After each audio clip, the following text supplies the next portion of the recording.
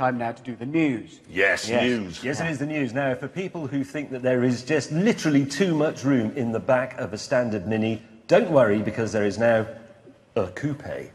There it is. Oh!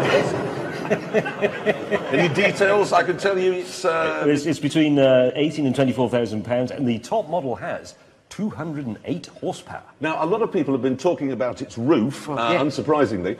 Many themselves say it's styled to look like a baseball cap being worn backwards. Why would I want that as my roof? I think this is a car that probably at night when you leave it entertains itself by spitting at the elderly. They should have called it the lout. The slob.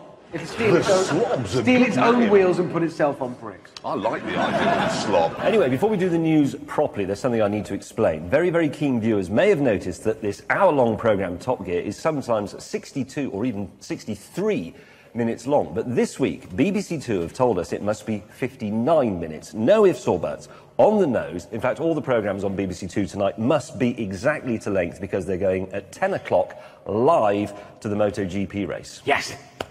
I'm not interested in bike racing. Well, that's hardly relevant, is it? Just because you're not interested in something doesn't mean that the BBC should deny all the people who are the opportunity of seeing it. Bike racing only works on YouTube. What? Well, you just see the crashes and then... Oh, don't be sick! Hands up if you want to see bike racing. 2. So about 8% of the population need to get a move on. Yes, they do, and I am one of them, and so is James, so we're going to press on and start with the news. News of an event coming up, the Chumley Pageant of Power. The what? Chumley Pageant of Power. Oh, well, that's excellent. We're the world's biggest motoring show, everybody, and we begin the news with an item about a village fete. No, it's like a northern Goodwood Festival of Speed. So a Goodwood with pies and gravy. No! Anyway, the point is, there's going to be a car at it I wanted to show you. It's this. It's called the Brutus. Yeah, it's magnificent. Basically, it's a 1908, I think it is, BMW chassis, made in the 1920s, and it's got a 46-litre 12-cylinder aeroplane. 46 litre? 46-litre 12 cylinders. I've got a shot of the engine. Here's the actual engine out. Holy! It's like a Turner painting with steam, speed and fire. It's magnificent. I'm going to send that to Greenpeace so they can hang it up in their foyer. Yeah. They love it, actually, because it does 0.18 miles to the gallon. Yeah. You're kidding. Yeah. I mean, I love the engine, but what fascinates me about old cars like this is why people feel compelled to get into period costume before driving them. I mean, you live in a 1970s house. Do you feel the need to wear a shirt from the 19s? Yes. He does, actually, yes. He is.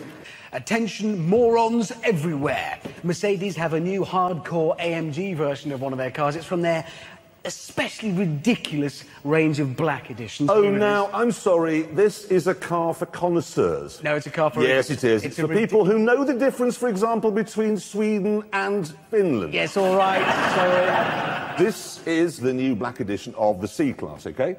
It'll cost you £110,000. It's got the old 6.2-litre V8, tuned version of that, rather than the twin-turbo AMG engines of today.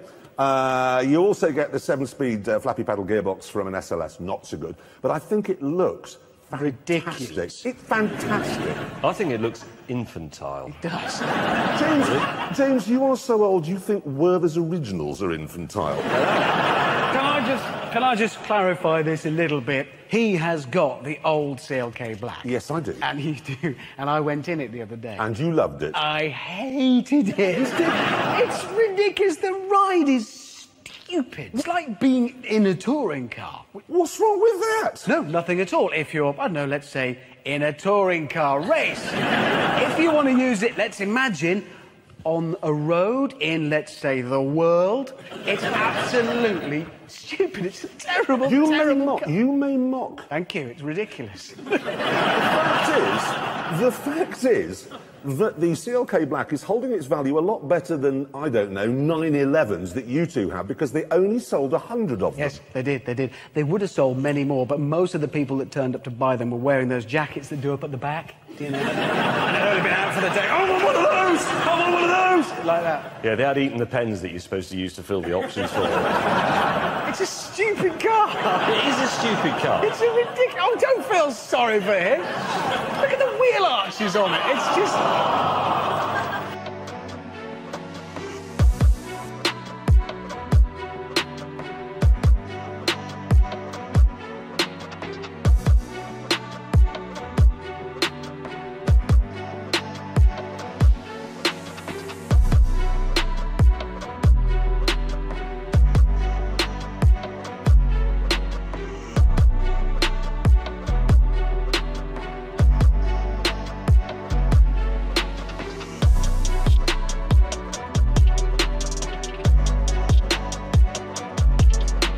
Now, have you noticed how some of the best-looking cars you can buy these days are like ordinary family saloons or hatchbacks or Oh, I know what you mean. estates? Yeah, I mean, City everyday sent us a car. picture of their new DS5. Okay, that is a good-looking, sort of ordinary mid-sized car. Every day, And but good looking. It's not alone. What's that Kia called from a while back? The Rooney. Not the Rooney. Rio. That was an awful-looking car, but then they've now launched this, which is called the something or other. The Optic, isn't it? Optima. Optima. Doesn't matter. Nobody who watches Top Gear is going to buy a Kia, but if they did, that would be... Yeah, all Kia drivers are watching Countryfile on the other side going, it's Adam's farm in a minute. We're looking forward to that. Oh, look at the little bar lamb. Oh, make a trail for what's on the other side. Why not? Countryfile's a brilliant show. Good, I know. Particularly when it's cold and Julia Bradbury's out in a Leave t-shirt. it! Leave it! The Peugeot 508 is a good-looking car as well, isn't it? It is. No, we've got a picture of it here. Because what makes that particularly good is that Peugeots in recent years have had these sort of the big guppy mouths on them. Yes, that. Yes. That is a very good impersonation of a Peugeot. No, that's what they used to be. I can only impersonate a Morgan. Huh? Can you do any other car? No, I can only do Peugeots, but I can do any Peugeot you name. 308? 207. What's the people carrier? Can you do that one? Yeah, hang on, that's... I'll stump him. You know the tiny little one, the 1007 with the electric sliding doors? Oh. It's exactly like that. And then there's the Vauxhall Insignia.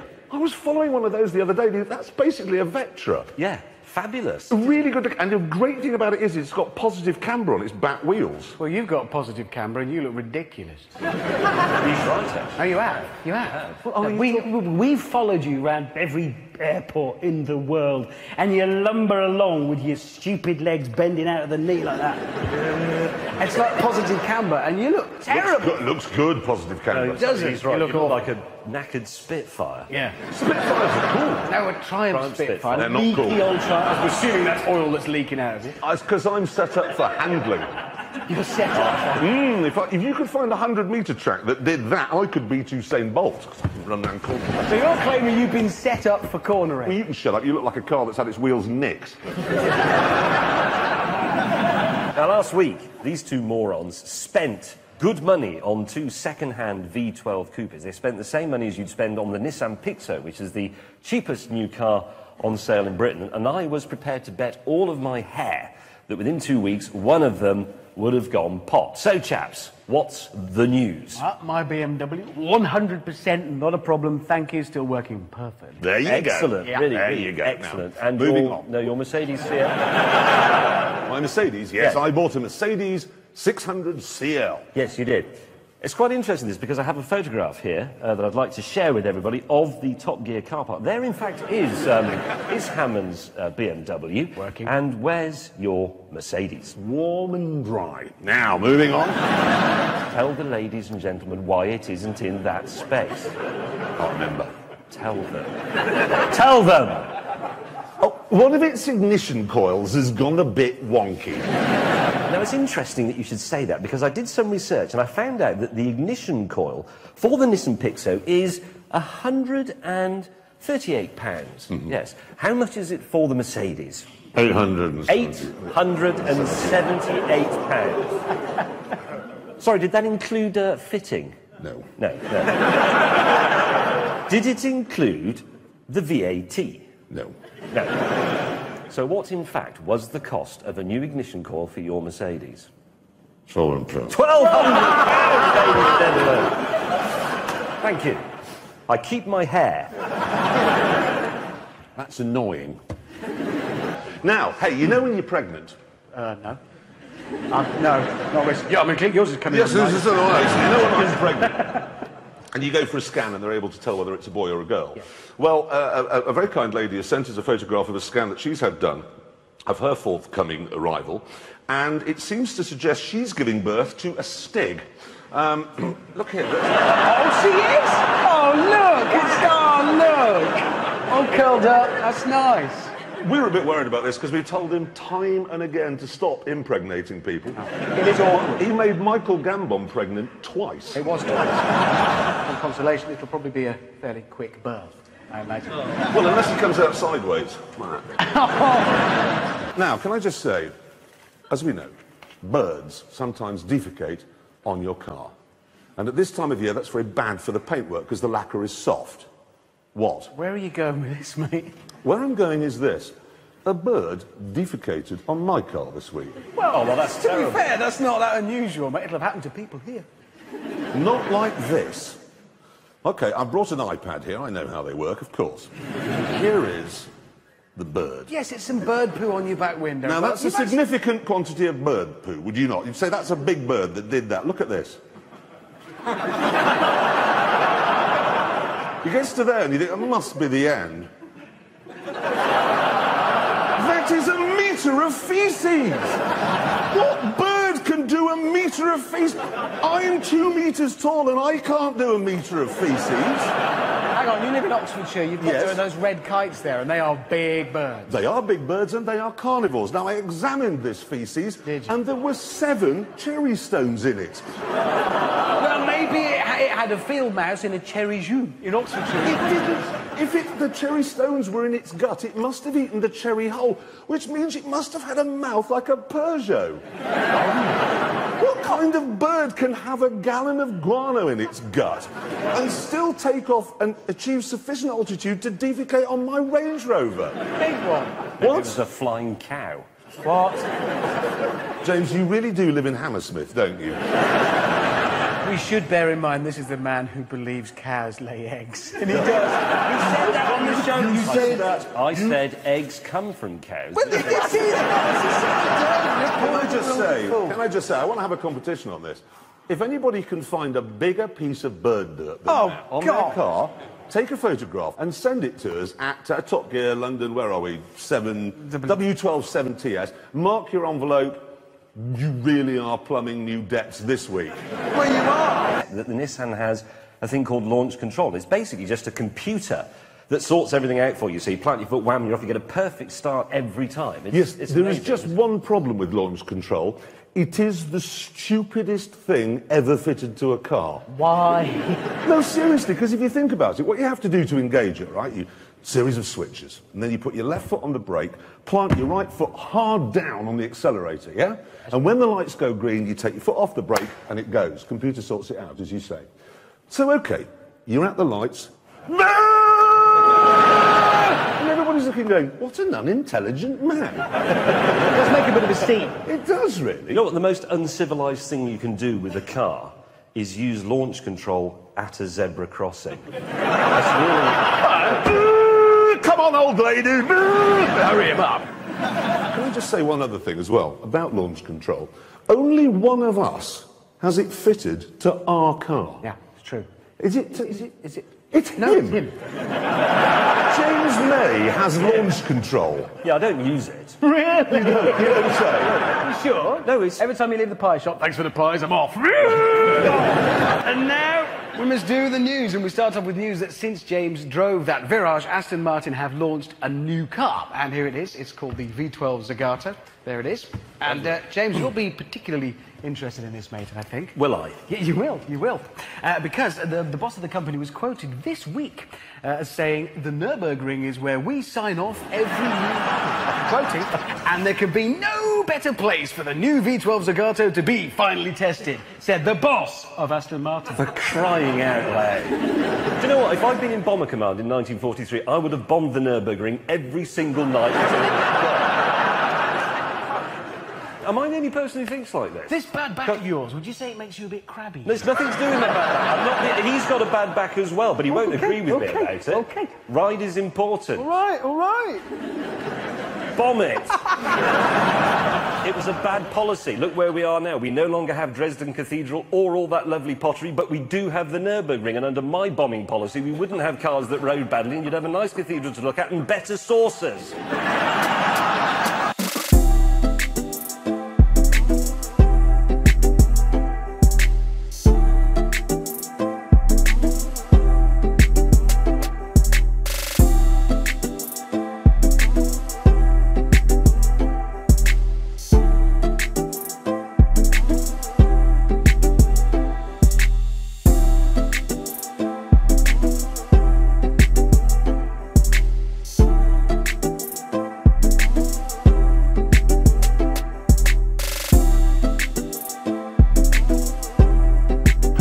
move on. Yes, let's move yes. on. Now, we have been sent by a viewer a copy of a motorcycling magazine from 1976. We have a picture of it here, the front cover. Sort of thing you love, that, isn't it, James? Lovely. What distressed us greatly was there was an advertisement on the back page for some leathers, and it was the model that was being used that has terrified us. Here it is.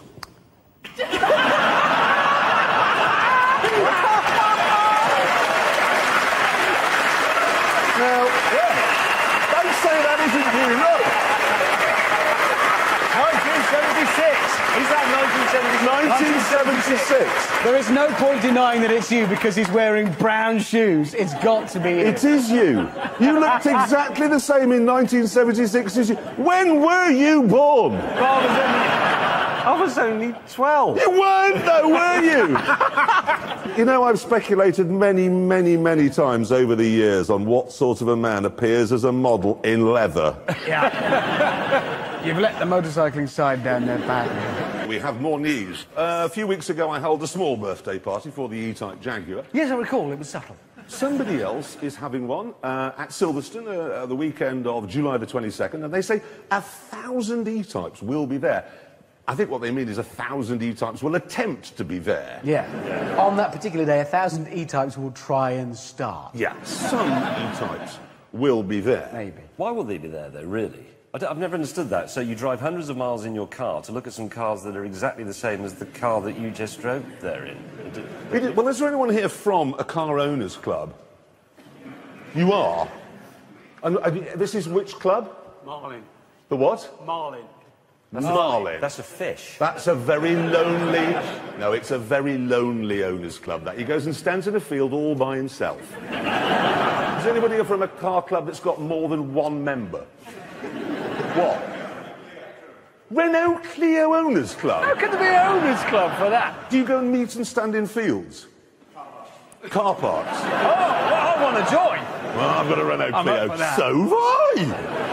Any other bloody car big makers car here? Anyone from the MG Owners Club? Well, not here, obviously. No, honestly, that's a good point. They won't be here. They'll be on the A3 going, oh, no. I wonder, sometimes, do people who are MG enthusiasts buy them hoping they break down?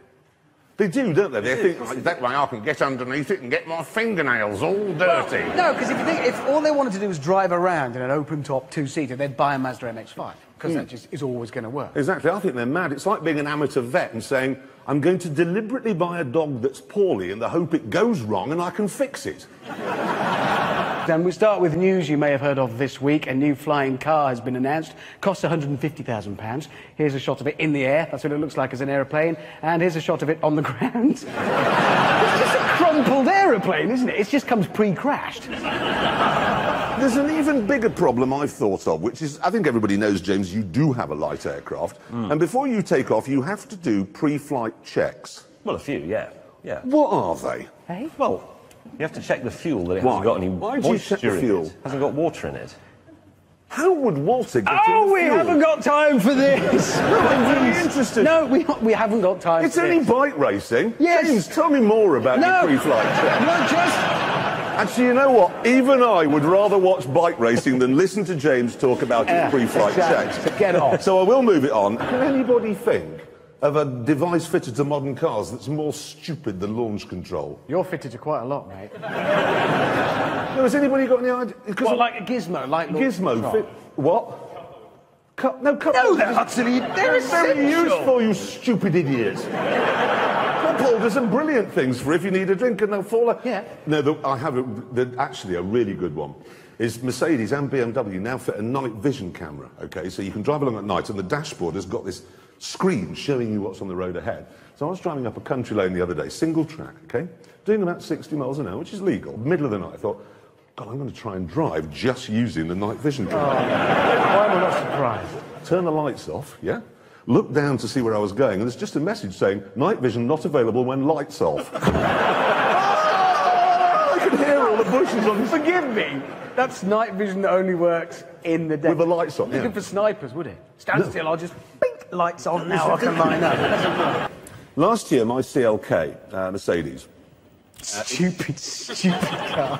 This stupid wheel arching. You may think it's stupid, but it's very determined, OK? My CLK, it said, one day when I got in it, 24 days until the next service. Now, I mentioned this on the programme a year ago, OK? And I thought, I wonder what will happen if I take it to 25 days. Because its German brain won't be able to compute the fact that somebody has disobeyed a direct order. OK?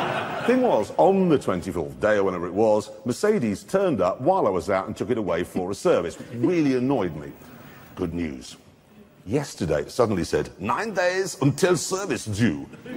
Brilliant. What I've done this time is I've parked it in a London Underground garage, and I'm not going to tell anybody which one. Because I want to see what happens when it goes to -1. No, that's dangerous. It could panic. Like a horse in the 70s going mad! Or it's probably already been building a glider so it can escape. I think that's why I've put it in an underground car park and not a multi-storey, so it can't fly away. Yeah? It's probably been specially trained to take a cyanide pill. It'll have hidden it in one of its massive wheel arches. Right, then I must end it now. So when I get back to it, you think it'll be dead? Completely. Now, there's a company in America called SSC, and a few years ago they brought out a car called the Aero, which for a time was the fastest car in the world, verified by Guinness, faster than the Bugatti Veyron. Well, now they've come up with another new car. Got a picture of it here. We have no details at all, but we do know its name. It's called the Twatwaffle. That's interesting. Is this going to be a rival for the new Pagani? What? The replacement for the Zonda. It's called the Hurrah! No, it's spelled Huyra. The Hurrah! So you've got a choice now, if you're a wealthy person, between the Twatwaffle or the Hurrah. So car makers now naming their cars after the noises people make when they're punched in the stomach. The Lamborghini. Good news! No, actually, it's not good news, it's just some news, OK? MG is back. This is the new car. Here it is. It's called the MG6. You can have it as a saloon or as a hatchback. It's supposed to be very modern in every way, but I don't think the factory where it's being made in Longbridge is modern at all, because got the press release they sent out here, and it says the first car was driven off the line by the only woman who works there. It's not very modern, is it? No. Did they go on to say, and best of all, she has a smashing pair of knockers? Very modern. No, don't tell me it says next, don't worry, chaps, we'll let her drive it off, but we won't let her park it. Oh, God. Welcome to 1950. The thing is, the car's gone away for some reason. That's not a joke. Now, the thing about this is, OK, we know that this is made in China by the Ling King, Wang King, Dong King, Nong King. Them, yeah, them. Keep going, keep going. Yes, that's all heavy corporation industry, right, OK? And then it's shipped over to Birmingham, where they fix an MG badge on it, OK, and then sell it. But they say in the actual brochure, which I've got here, it talks about Le Mans and breaking land speed records, right, and says the MG embodies British sporting style. It doesn't. No, it doesn't. I think the only British sportiness in that is the glue they use to fix on the badge is made from a dead British racehorse. That is the only sporty thing in that car, I reckon. Oh, now, wait a minute. It should have the press release, OK? They sent us, has got a typo on it. Here it is, look. What? Ear. Yeah, MG ear. Oh, yeah. I think this indicates the car will be a bit hit. Might be complete rap. Absolute bollocks. Now, last weekend, James brought you news of a new Range Rover called the Evoque. Well, this week, there's more new Range Rover news. There's a new Sport. Now, what's interesting about this is it has voice control, OK? With what Land Rover call a say what you see function. Now, in order to get the car to do things, OK, it brings up words on the screen and then you repeat them. Well, what's the point of that? Does it have a picture of the object next to it? Apple. Apple. I got it. If it was that, you could have enormous fun with foreign markets. Like in Germany, you could bring up a picture of a squirrel. Why? No, because if you think about it, all Germans, no matter how well they speak English, can't say squirrel. Right, what's this? Oh, that would be a squirrel! Are there any Glaswegians here? Really? Come here. Where are you? Come on, I want to just test it. Just talk to me. Are you actually from Glasgow? Yes. Right, can you say burglar alarm? Burglar alarm.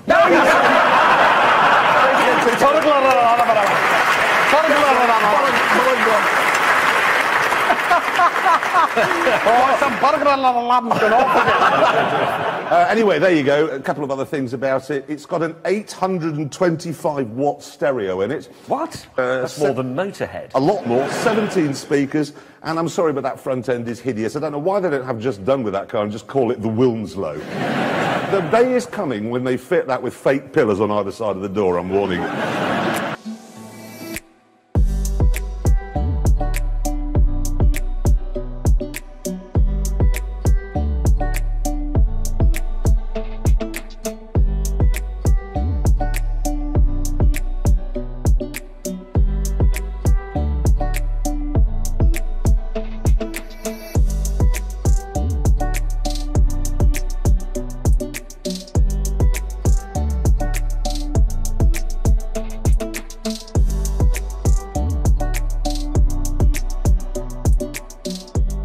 Lewis Hamilton, you may have heard, it's been in the news this week, saying that the national anthem is too short and that when he's on the podium, he can't really milk the moment because it's over in 44 seconds. And he says it's not fair because when Massa wins, who's Brazilian, that national anthem goes on for 16 hours.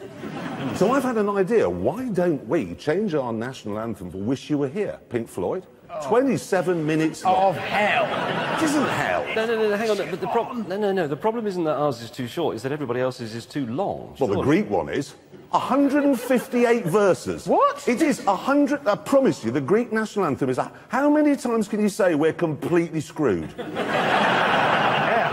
So you're saying ours is too... They're all too long. I think we could set an example to the world, actually, with the Olympics coming up in 2012, by making national anthems a bit shorter. We could get ours pared right down. What? Send her... We hope she's victorious and lives a long time. No, that's too long. Not very long. Is. I'm thinking more along the lines of... There you go. What, so he gets up on the podium and then just... exactly. Well, you'd have to have the roll on the drums so that people got ready. Well, that's quick, isn't it? I like it. That is actually a brilliant idea. There is a new BMW M5. We can tell you several things about it. First of all, it'll cost £73,000. Secondly, it's based on the current 5 Series, which we think is one of the best-looking cars around. That looks even better. Thirdly, the engine, for the first time ever in an M5, is turbocharged because of some air problem. Carbon dioxide has to be cleaner. And it'll also, even though I haven't driven it, be fantastic to drive. I know that. Hey, Will, actually, all M5s have always been fantastic. There's never been a bad one. No, there hasn't. There's a lot on this as well, a lot of equipment. It's got a rear-view camera. It's also got a multimedia system that can bring up Facebook and Twitter. I don't want one anymore. Now, why would you want that on your dashboard? You're driving up the A1. Oh, look, Lily Allen's having sardines in Notting Hill. That's interesting. It's not relevant.